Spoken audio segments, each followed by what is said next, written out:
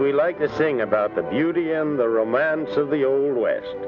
But there's a West you might not know about, just coming out in dude season. That's the workaday range country, busy making your beefsteaks and your lamb chops. There are two facts of life out here. One's grass, the other's water. There's no prettier water in the world than you'll find in the range country, coming down out of mountain snow. But there isn't always enough of it, and it isn't always in the right places. The idea is to get the grass and the water together where the cattle and sheep can use them. If nature doesn't provide, the rancher has to. We've been building a good bunch of water holes in the last few years.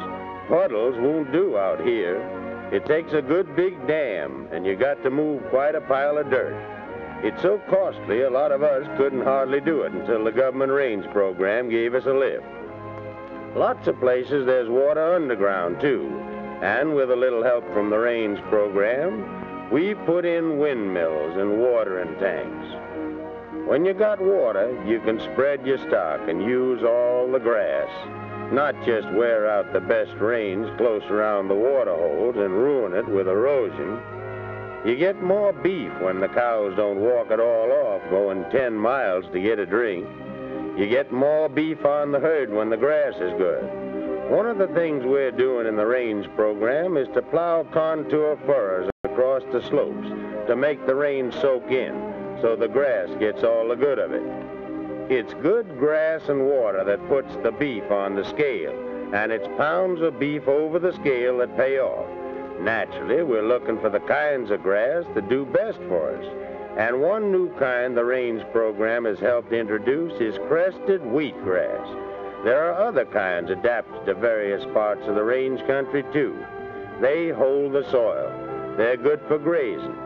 Some of them, like crested wheatgrass, are good for hay.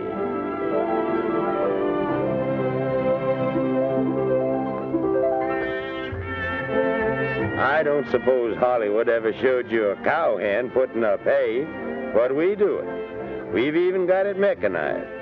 Maybe the song says the skies are not cloudy all day, but the range country does get some mighty rough weather. And if you want a good calf crop and the beef poundage coming off the ranch every season, you don't just let the cows rustle through the winter. No, you feed them. Every stack of hay on the place is just like another insurance policy.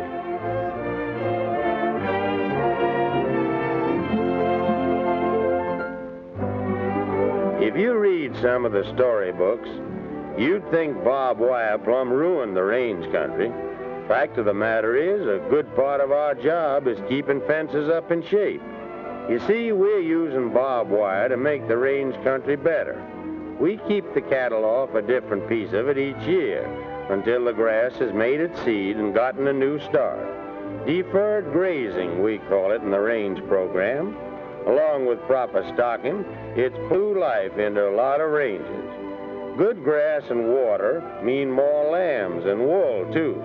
Sheep herding on the range is a hard, lonely life, living in a wagon all season, keeping the flock moving along to grass and water, bringing them up to the shearing floor with thick fleeces to help keep the world warm. That's all part of the year's work in the range country, though, and our folks know their jobs.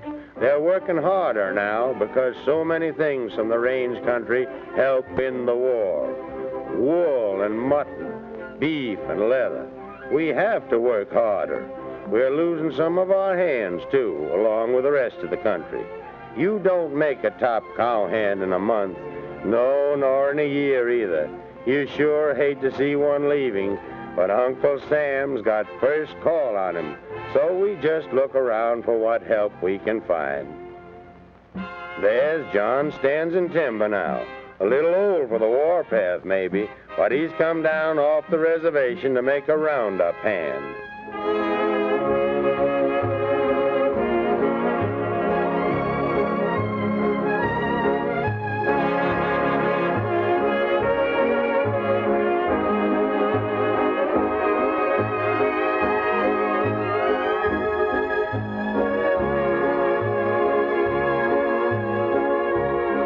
It takes a lot of hands at roundup, too.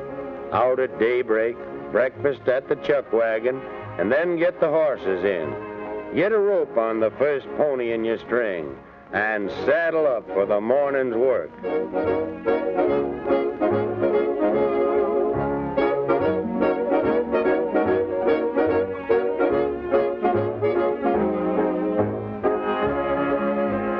Man's got to be able to take it all day, but he'll wear out a couple of horses. Oh, he must have heard me.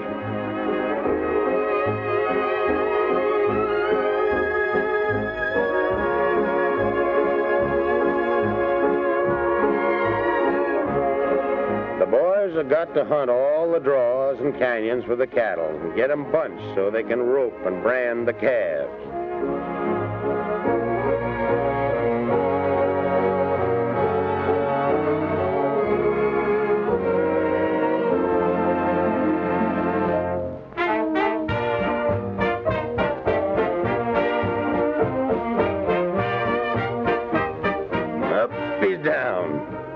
Still, youngster, and you'll soon be back with Mama. You don't want to be a maverick, do you? A touch of the branding iron. Here's your shot of blackleg vaccine to keep you frisky.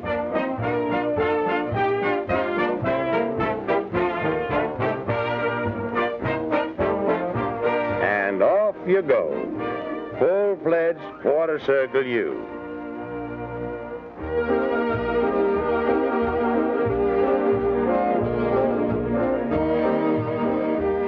Yes, sir. Here's your beefsteak starting to you from out here in the range country. Good grass and water, and a lot of work and worry, don't you forget it, have gone to make that beef.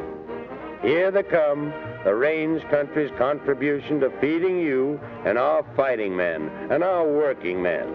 Food for freedom. Good, lean grass beef, not fattened and finished yet into prime, but good stuff.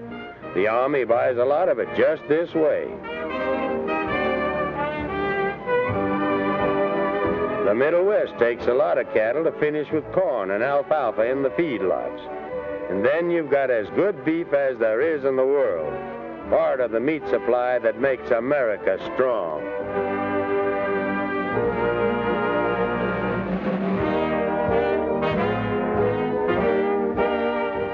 Steaks and roasts. Short ribs for these chaps building Liberty ships. They're a long way from the range country, but our meat's helping them slam the ships together to slam the Heil out of Hitler.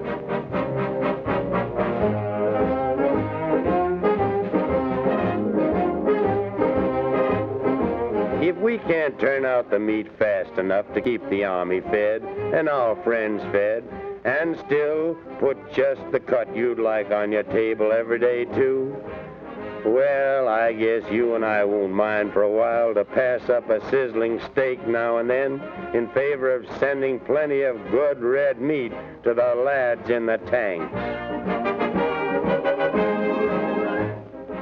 A man wants regular rations for that work.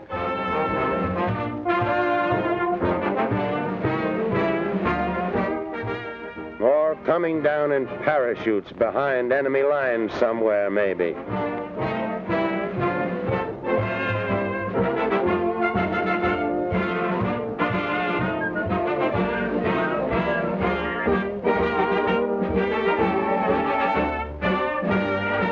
There'll be enough meat to go around. It's just that the boys with the hardest jobs ought to have first call.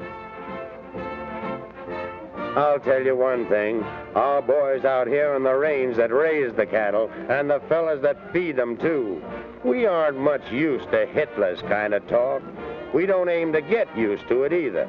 We've been brought up to believe one man's as good as another, and Americans just as good as they come.